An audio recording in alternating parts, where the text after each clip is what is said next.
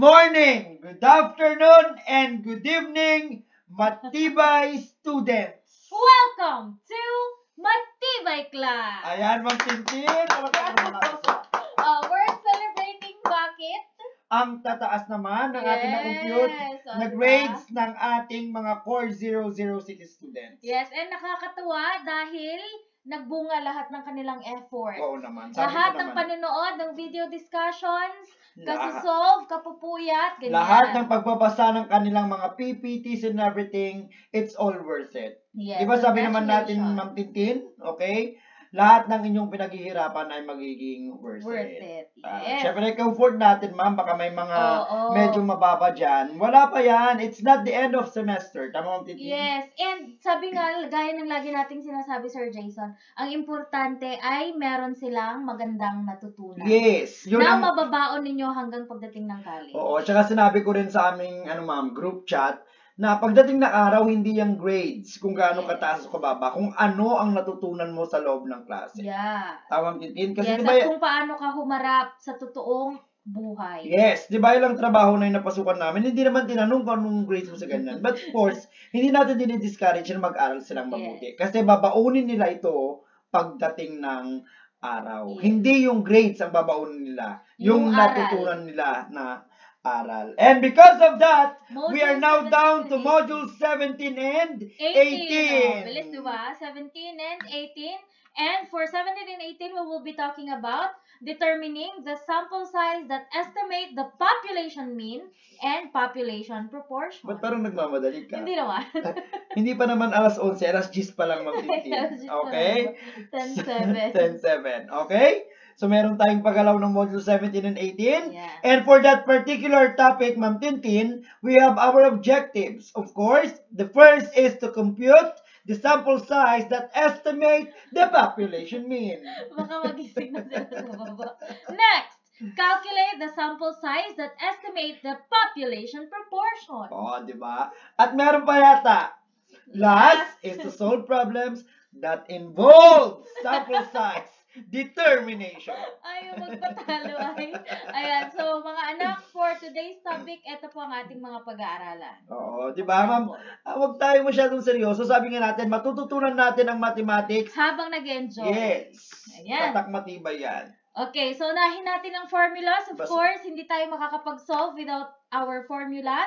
May paikot. Diba? Nahihilo ang formula. Sample size for estimating mean.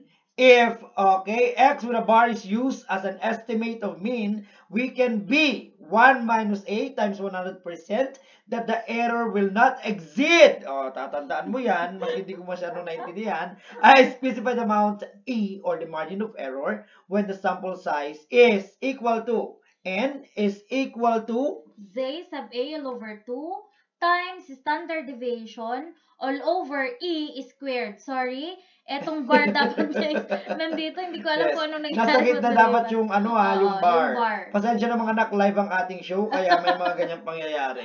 Di ba, susulat natin yan dun sa ating Definitely, yes. Okay, Z sub A all over 2, yan yung tinatawag nating confidence interval. Yun, confidence interval.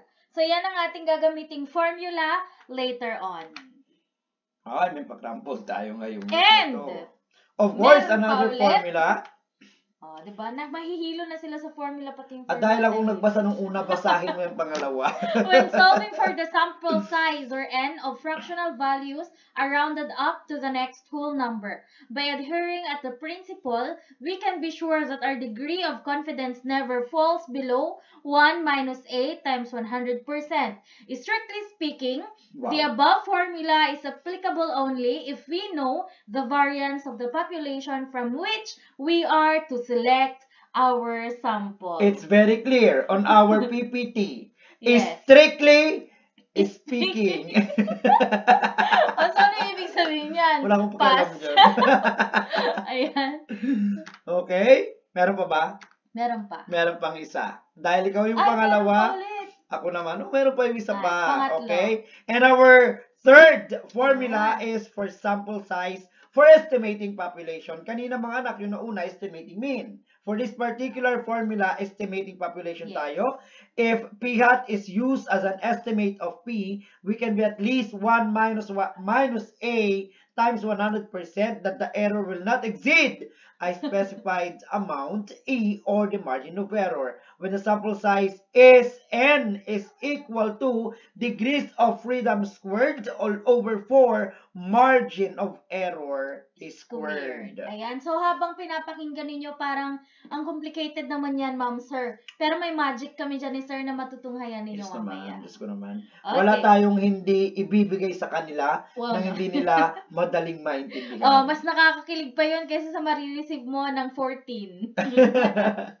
Okay, ayan. And because Next of that, slide. Ma'am Tintin, let's proceed on our examples. Formulas. Formulas. Ayan. Okay. Siyempre, kakailanganin natin ng mahiwagang scientific calculator. This is the formula in finding the sample size for estimating population proportion. N is equal to critical value squared divided by 4 E raised to the power of 2, wherein Z sub A all over 2 is our critical value and E is our margin of error. How about the next formula, Ma'am Tintin? Okay, we also have the formula for sample size for estimating population mean. We have N is equal to critical value times standard deviation all over E. Take note, lahat po sila ay dapat naka-squared. Where yung Z sub A all over 2 ay ang tinatawag nating critical value. Yung O na may guhit sa taas is our standard deviation. And letter E is our margin of error. With that note, ladies and gentlemen, students, let's now proceed on our problem number 1. Okay, let's have this problem. How large a sample should be taken to be 90% sure that the error of estimation does not exceed 0.5 unit when standard deviation is 2. Take note, mga anak, na meron tayong dalawang formula na binigay. Now, the problem is, Sir Jason, Ma'am Tintin, ano po ang formula ang aming gagamitin? Okay, when you read the problem, if you read the problem very carefully, it is clearly stated that we have value of standard deviation. And because of that, nakikita natin dito mga anak na meron tayong standard deviation dito, pero sa isa ay wala tayong standard deviation dito. Isn't it, Ma'am Tintin? Yes. Therefore, we're going to use our sample size for population mean. Okay? So let's first have our what we call important values. Uunahin po natin ang ating critical value. Next is our standard deviation and our margin of error. Okay? Sabi niya dito, 90% sure that the error of estimation does not exceed 0.5. In our table, sorry, nasan yung table natin? In our commonly used confidence level, if we have 90%, our critical value is 1.645. For sure, memorize na natin nila yan. Diba sabi ko, lagi natin yung gagamitin. At gagamitin pa nila yan during their college. At pag nagre-research na sila kung gagamit sila ng ganito. Our standard deviation is, of course, we have 2. And the margin of error is, of course, yung mayroong unit, which is 0.5. With that, we're now ready to use our formula. Okay, our formula is N is equal to Z sub A all over 2 times standard deviation divided by E raised to the power of 2. Okay? Let's substitute. N is equal to, we have critical value 1.645, okay, times our standard deviation, which is 2 all over 0.5 raised to the power of 2. Kung anong pagkakapindot, ma'am, ay kung anong pagkakasulat, yun ang pagkakapindot sa ating scientific calculator. Okay? So, close parenthesis or open parenthesis. May fraction tayo. We have 1.645. Nag-close ako doon. Ganyan ulit, 2. Yan. Nakakasunod, Ma'am Tin? Yes. We have 0.5. I-close natin. Then, raise to the power of 2. Right? Equals. Our correct answer is 43.2964. Sir Jason, ilan pong digits right after the decimal point ang ating i-consider ay, Ma'am Tintin, for this topic? Ma'am Tintin, since tao ang ating pinag-uusapan, ang ating sagot dito ay Whole number. So, our final answer is 43. Kasi wala namang point. Wala namang pong 29 na putol-putol na tao. Kaya 43 po ang ating sample. Okay, Kung are we clear, kahit ma'am? unano yan, counted as Counted one as one pa rin yan, ma'am. Grabe naman. And let's now proceed to problem number 2. Okay, for example, number 2, how long... sorry, how long? Malitol na basa ko. How large? How large a sample should be taken to be 99% confident that our estimate for population is within 0.02. Ayan. Ma'am, it's population proportion. Yes, population proportion is within 0.02. As you read the given problem, wala kang nabasa or walang nabanggit na standard deviation. Therefore, we will be using the formula for population proportion. Ayan. But bago tayo mag-solve, kunin muna natin yung mga importanteng data, such as ilan yung ating confident level. We have Z sub A all over 2. Critical value ng 99% is 2.575. And we have 0.02. Ang tawag natin dyan ay ang ating E or margin of error, which is 0.02. Next, since meron na tayo ng data, pwede na natin siyang i-substitute. So, kopyahin ang formula. N is equal to Z sub A all over 2. Squared. Ayan, kailangan natin siyang i-squared all over 4. Ma'am, 4 is constant, right? Yeah, times E squared. Ayan. So, we have N now is equal to, ang critical value natin ay 2.575. Do not forget, kailangan natin siyang square. All over 4 times E 0.02 squared. Ma'am, bakit yung E lang yung in-squared? Oh, wala kang pakialam, yun yung nasa formula. Kasi, yung E lang po ang may squared. Pero kapag meron dyang parentheses, ibig sabihin dalawa sila. But since walang parentheses, si E lamang po. At bahala na si calculator dyan. Next, input sa calculator. Again, mga Be anak, careful. kung ano ang pagkakasulat, yon ang pagkakapindot. Sunod-sunod. Okay. So, we have fraction. Okay. We have 2.575 squared all over 4 times 0.02. Again, si E lang po ang merong squared is equal to, ayan, we have 4,144.14. Again, wala pong decimal na tao. Kahit Unano. kahit putol yung isa niyang pa-counted as 1 pa rin siya. So, sa final answer will be 4,144.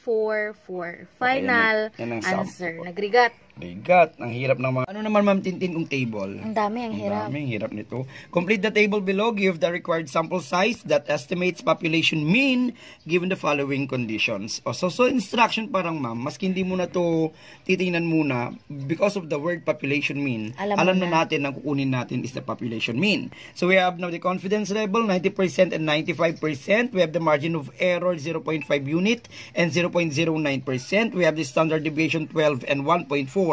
Ang kukunin na natin is the required sample size. Okay? Napakaswerte ng ating mga estudyante, ma'am, because during face-to-face, hindi natin binibigay talaga ang ating formula. So, ang talagang challenge sa ating mga estudyante during face-to-face is to memorize the formula. Pero, syempre, nasa bahay tayo, kaya open lahat. Open lahat. Pati internet. Pati internet. So, dahil dyan, mga anak, wala sigurong problema. All we have to do is to substitute it. And our formula is again, N is equal to critical value times standard deviation divided by E raised to the power of 2. Okay, dun tayo sa 90%, ma'am. Ang critical value ng 90% is again 1.645. Okay?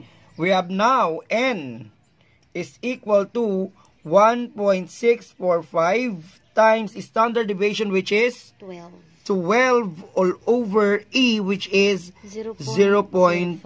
0.5, ma'am. Ay, sorry. Raised to 2.